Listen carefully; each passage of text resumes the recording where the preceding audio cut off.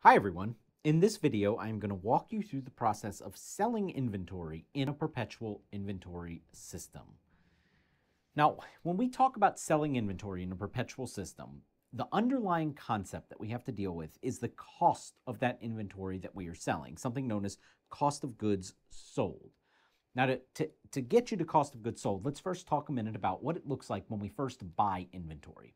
When you buy inventory, whether you pay with cash or you pay on account, you debit inventory for the amount that you're buying. In other words, you capitalize the cost to inventory. You don't recognize any sort of expense when you buy the inventory. You give up an asset, cash, you receive an asset, inventory, arguably of equal value. However, when you sell the inventory, which is the point at which you are going to earn revenue as part of that sale, right? Whatever you charge your customer, that capitalized cost, whatever you originally paid for that inventory, has to get expensed at that time. The reason being, when you first buy the inventory, you're exchanging one asset for another. When you sell the inventory, you're literally getting rid of it at that point. You add an asset, and that asset is going away. And so you have to recognize the expense of that asset going away.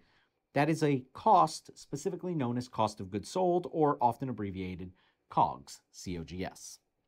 In a perpetual system, COGS will always be recorded at the time of the sales transaction. So let's take a look at how this actually plays out. Here I give you an example. Walmart sells $2,400 worth of Green Giant canned goods to customers on account for a price of $3,600. Let's break down these words for a minute. Typically, when you see a dollar amount worth of goods, what that means is worth to the party it relates to. So in this case, those goods are worth $2,400 to Walmart. Another way to think about that is what Walmart originally paid for the goods. That is the capitalized cost of the goods. Down here you see price of $3,600. Whenever you see a selling price, $3,600, that's what you're charging the customer. And of course, whatever you charge the customer is also essentially the revenue you're earning off of the sale. Now, in this case, it tells us on account, so there's not going to be any cash on this transaction. Rather, it's going to go to an account, but that's an easy thing to deal with in the time.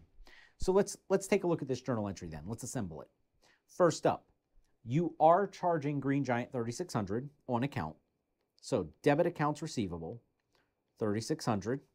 Credit sales revenue, $3,600. Why accounts receivable? Well, because we know it's on account. Had they paid in cash, it would have been just as simple as debiting cash, but that's not what happened here. Why sales revenue? Well, you have sold a product. This is the price you earned from selling that product. That's what you charge the customer.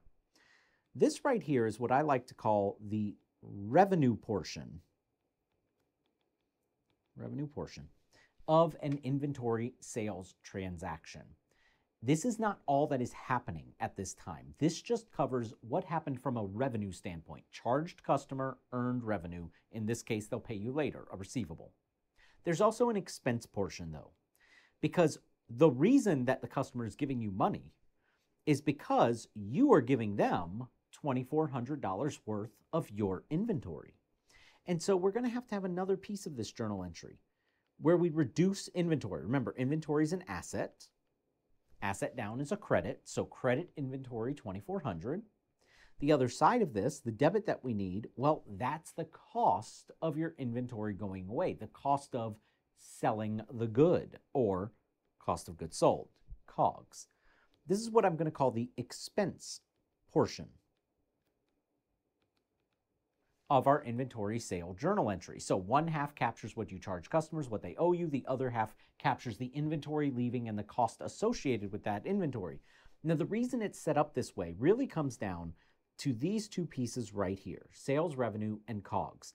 Sales revenue isn't a revenue that's on your income statement. Cost of goods sold is an expense also on your income statement. The difference between that revenue and that expense is going to establish the profit of the business, or specifically when it comes to inventory, something we call the gross profit, the profit you're making off of the goods that you're selling before all other expenses of the business. Note down here, I tell you that inventory sales under a perpetual system will always involve a double journal entry. So if you are doing perpetual inventory accounting, it will look like this every time. One journal entry for revenue, a second portion for expense, and that captures your entire transaction. All right, that's it for selling inventory in a perpetual system. Hope you found this helpful, and I hope you join me for another video.